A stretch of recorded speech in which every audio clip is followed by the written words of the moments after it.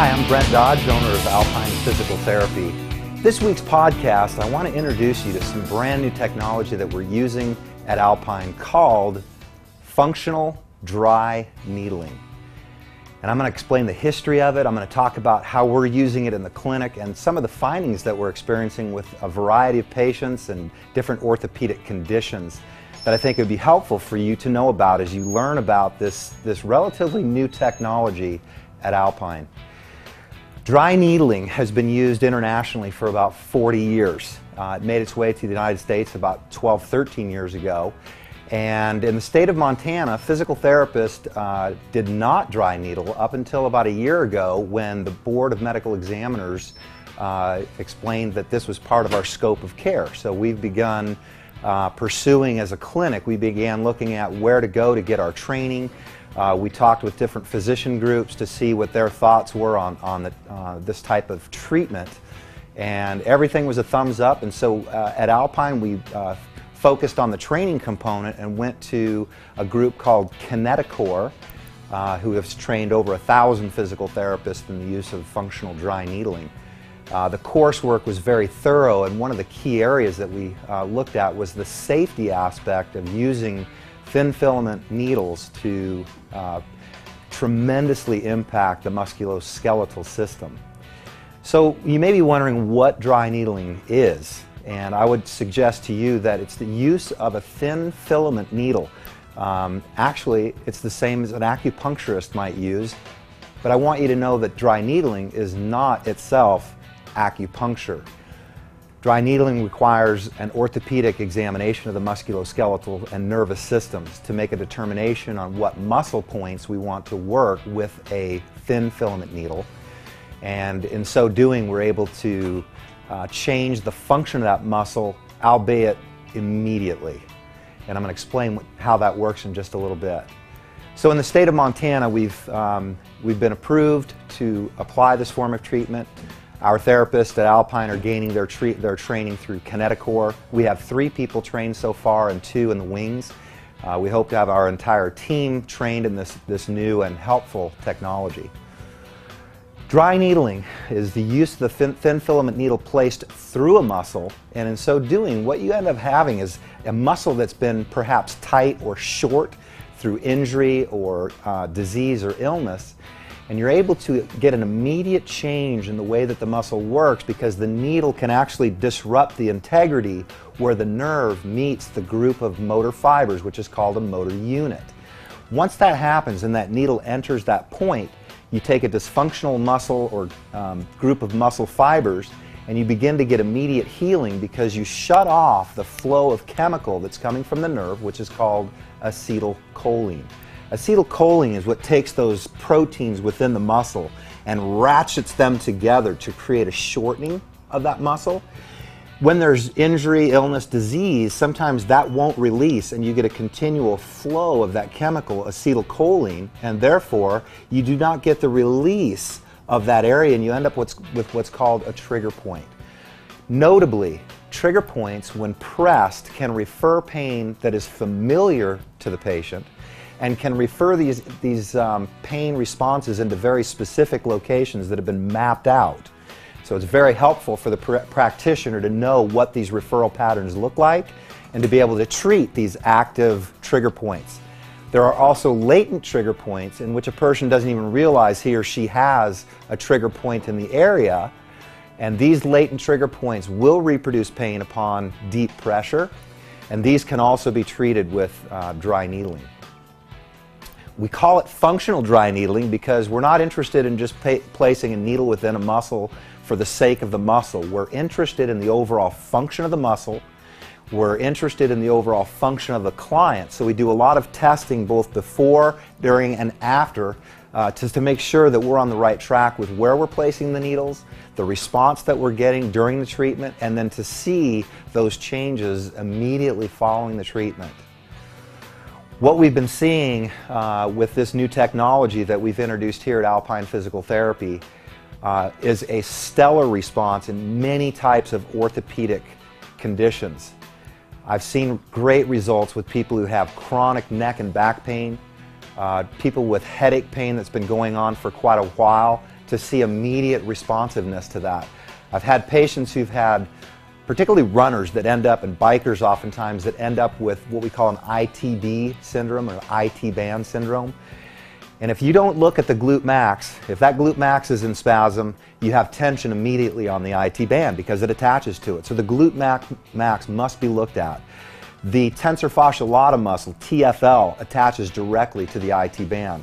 If you're not looking at those muscle groups, you're not going to fix an IT band syndrome.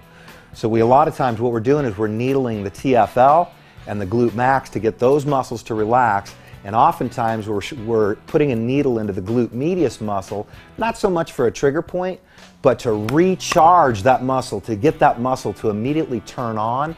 And what we're seeing is immediate strength gains following the treatment, to the point that they show normal flexibility throughout the hip. They show dramatic strength improvements that carry over into everyday life. That's just a prime example of how dry needling can work to improve the function in a muscle and overall the athlete or individual. I want you to know that this is not something that's specific to the sport world, though it is taking the sport world by storm.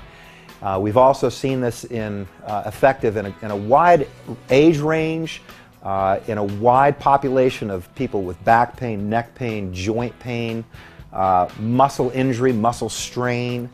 As I mentioned, IT band syndrome, which affects the knee and potentially the hip as well. So you see lots of improvements that can happen, and again, fairly dramatically with the use of the needle.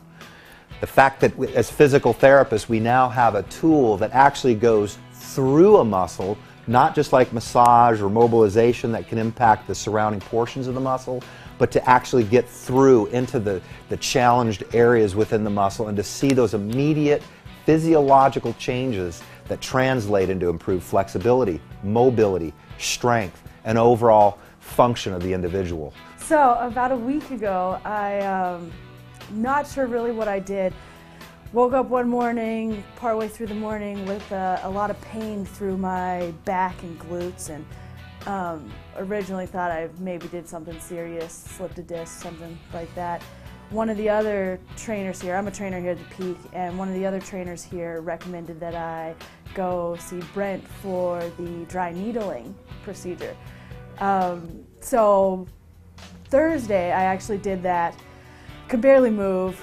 I mean, I spent half the week icing my back and laying around and sleeping with pillows under my knees and could barely move. Walked in, Brent told me to put my feet together, try to touch my toes. I got to my shins. He did some manual manipulation, and then after that we did the dry needling. Same thing, had me get up, touch your toes, my hands were to the floor. It was amazing.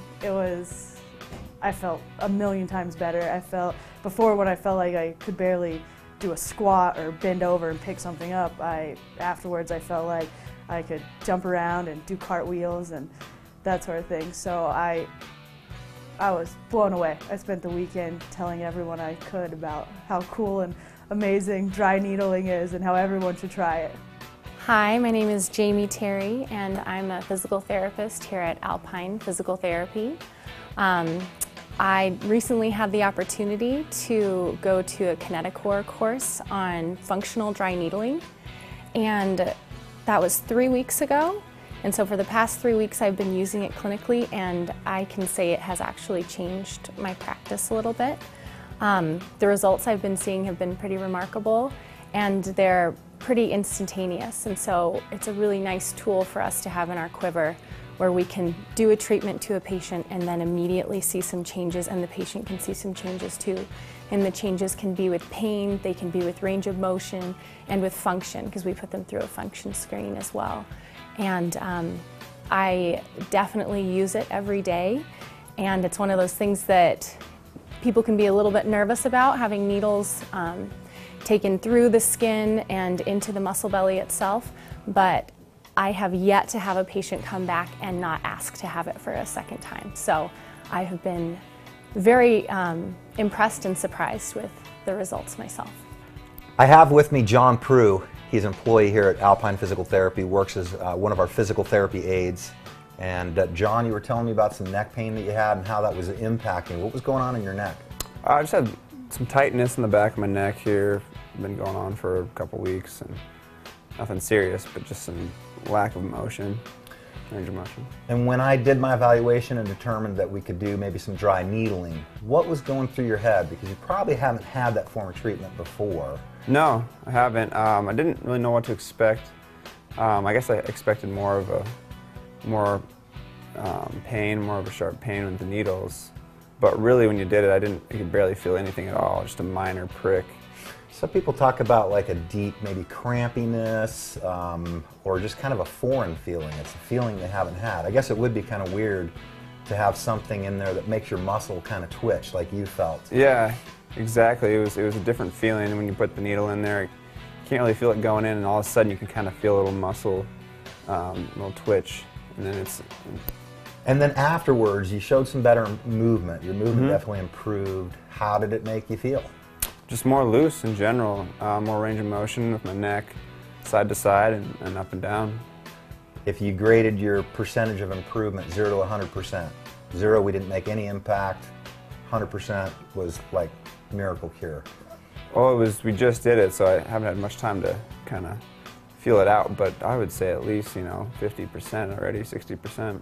Coming out of some neck pain, Yeah. That's great news. And I appreciate you sharing kind of that whole experience so that our viewers maybe can get an idea of what dry needling might feel like, because you talk about needles and sometimes people, they conjure up all kinds of ideas in their mind, but like you mentioned, really wasn't that sharp pain type thing. It was more of that maybe a muscle activation, Yeah. deep kind of crampiness like we would probably expect.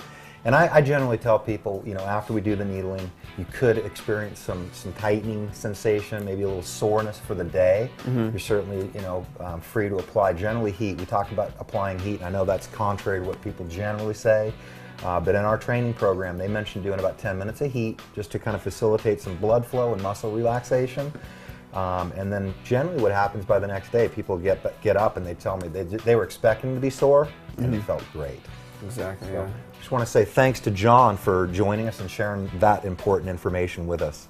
I want to direct you to our webpage on alpineptmissoula.com to ensure that you get additional questions answered on this new technology called functional dry needling. That webpage will be up and running along with this video, and I also want to encourage you, if you have other questions, please don't hesitate to call our clinic.